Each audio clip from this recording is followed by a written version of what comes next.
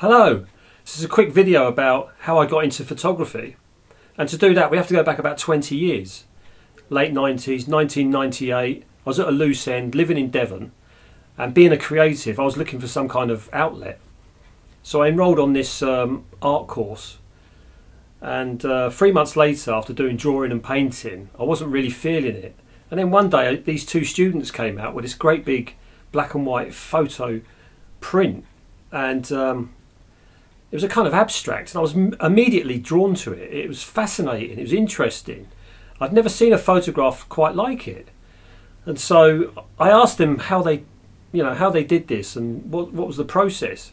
So they took me down to this darkroom that I didn't even know about. And in fact, I didn't even know what a darkroom was. And they showed me how this print was brought to life using chemicals. And that was totally fascinating. I was absorbed. I immediately went out and got a 35mm camera, and I was shooting anything that's interesting. I was taking a photo of it. And I was going back to this darkroom. I was processing my film. I learned how to do it, and then I was making prints. And I knew from that moment that the light for photography was burning bright within me. And now 20 years later, that flame's still going. I'm still as passionate as ever about photography. I love it. And even though the digital has totally transformed the platform of photography, it doesn't mean it hasn't changed anything. I'm still got that passion.